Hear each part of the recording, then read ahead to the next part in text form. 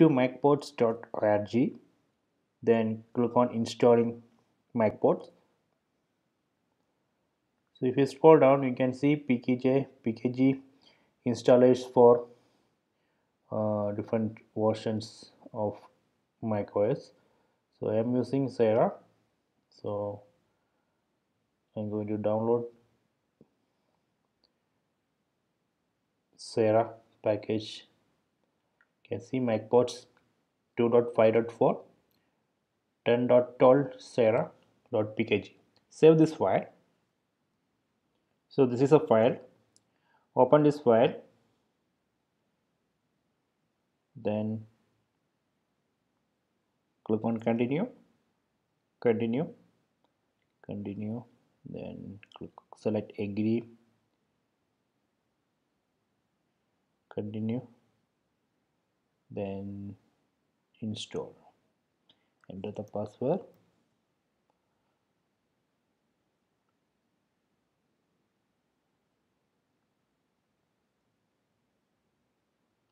Okay, installation completed. Let me close this.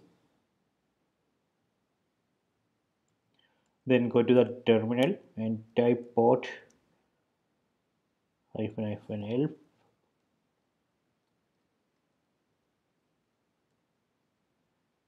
It's showing port command not found. Why? If you just simply type port, it's showing command not found. That is because actually we need to export the path. We go to opt local bin. So there we can see the port binary. So we need to add that path in bash .bash profile file. So let me add this path there. I'm going to copy this, open it, then just type path equal to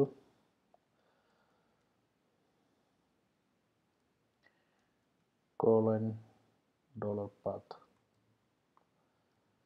Okay, so I think this is fine. Just save it. Then you can open another terminal.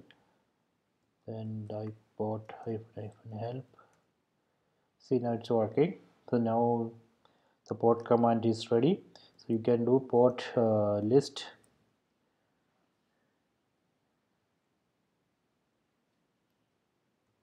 So let me search for Python in port list. So you can check for a particular package or port.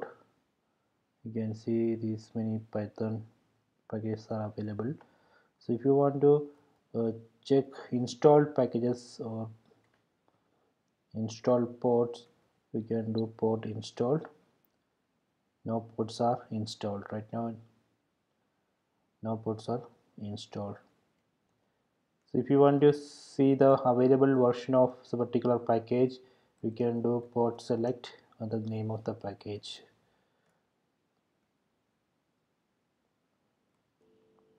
Let me install one package using port install mx.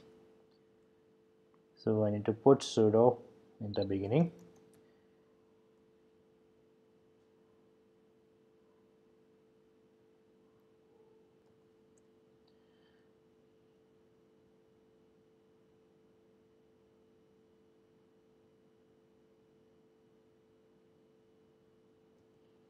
So these are the dependencies of this mx.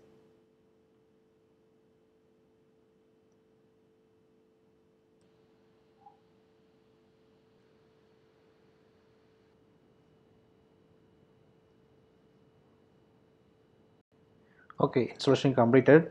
Now if you run port installed, you can see all the ports or packages which installed using MacPorts package manager.